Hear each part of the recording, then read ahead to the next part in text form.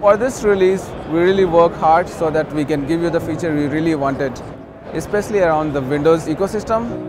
If you want to use with your keyboard or the mouse or even the stylus, you can easily use all these new tools. My name is Amarjit. I'm the UX designer and product owner for AutoCAD Mobile. Now I'm going to give you a quick demo of some of the new functionality in our Windows product. If you have files somewhere in your cloud, you can simply connect your cloud drive. It supports the 2D drawing and the 3D drawing. 3D drawing, we have just the viewing capability. So if you open a 3D drawing, you can view everything. But if it's 2D drawing, you'll get all the capability. You can use even the stylus. So if you want to create the circle, you can create the circle. And if you want to be more accurate, you can use the keyboard drafting. Then we have few annotate tools. If you want to create a copy of something, I can just tap and then create the copy. You can open the panel, you can manage the layer, you can create the new layer.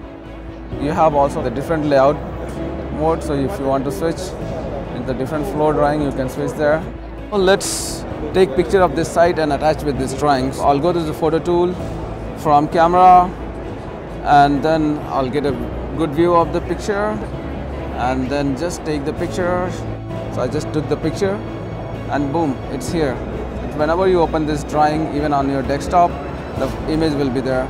Then if you want to share this drawing with somebody, you can simply click here, this export button. If you want to export as a PDF, you can do all the settings and then you can download it as a PDF. It's available for the Windows PC, for all Windows 10 supported devices, whether it's a tablet, PC or mobile, you can use it anywhere.